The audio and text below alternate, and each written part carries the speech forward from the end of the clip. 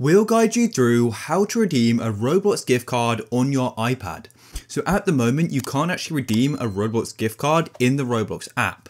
So what you need to do is close off the app, then open up a web browser. So personally, I'll use Safari, but you can use any, and then just go and search for Roblox. So I just went and Googled it, and then click on the website. And what we'll need to do is go and log into our account. We'll need to log into our account. So go to the top right and tap on login like this. We'll need to go and either enter in our username or email or phone number, and then our password. After you've signed in, you'll be taken to the Roblox homepage. And then what you want to do is go to the top and click on that Robux icon there. And then you've got the option for redeem Roblox codes. Click there. And you'll then be taken to the redeem page. And what we can do is go up here and it says you can enter your gift card, virtual item or promo code below.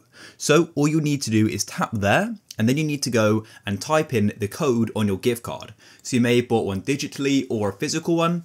So if you bought a physical one, just scratch it off to reveal the code, and then you can go and type it in there. You'll then need to go and agree to this stuff here.